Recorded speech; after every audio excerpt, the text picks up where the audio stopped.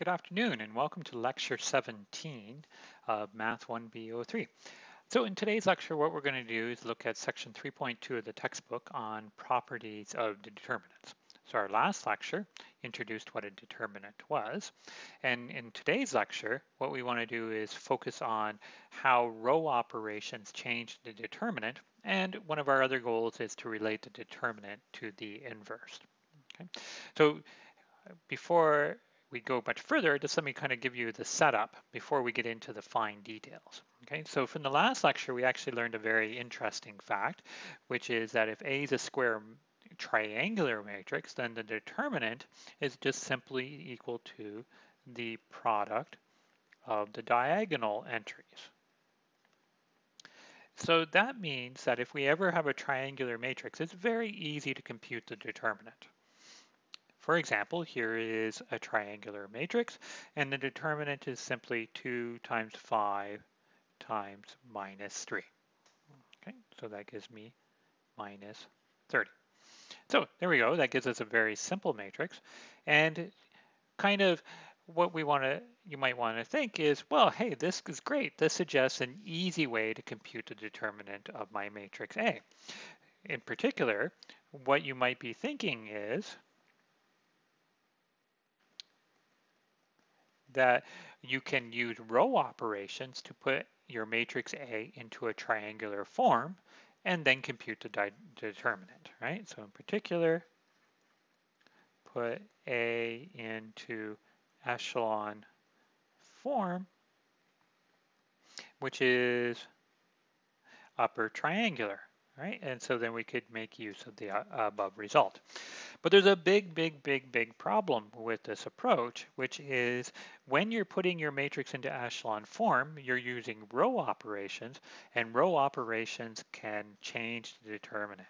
So row operations can change the determinant. So that's kind of the point of today's lecture is how do these row operations change the determinant? And can we keep track of what happens to the determinant as we do those row operations? Okay, let's make me disappear here. Hopefully I've disappeared, and that gives us a little bit more room on the screen to write things. So first let me justify this, that row operations can change the determinant.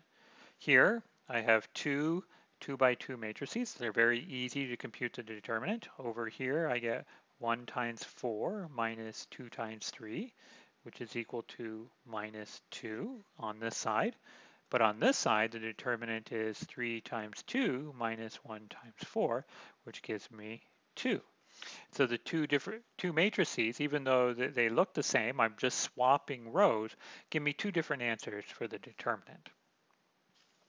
Now, luckily, we can control how the row operations affect the determinant as we're doing our computations. So that's what the next theorem does. It nicely summarizes what happens at each stage.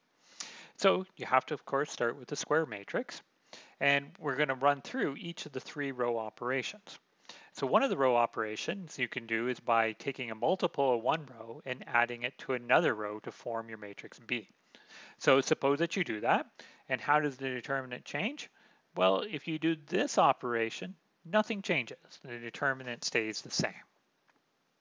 Okay. The second row operation that you may use is swapping of rows. So if two rows of A are swapped to form the matrix B, then how does the determinant change? Well, it's the negative of the determinant of the original matrix. And that's actually what we saw in this example right here. These two numbers are the same up to a sign. And then the last row operation that you can do is you can multiply a row by a constant. So if you multiply the row A by the constant K to form the matrix B, then the determinant of A is now going to be K times the determinant of A. So we now can make use of these rules in order to use this strategy that was suggested at the beginning, put things into echelon form, but we have to keep a track of this information as we're going along. So in particular, we have to keep track of whether we're using swappings, and we have to keep track if we're multiplying rows by a constant. So here's a matrix, and we'll take a short break here, but as part of the break, you can sit down and see if you can use the rules to compute the determinant of this matrix. I'll see you after the break.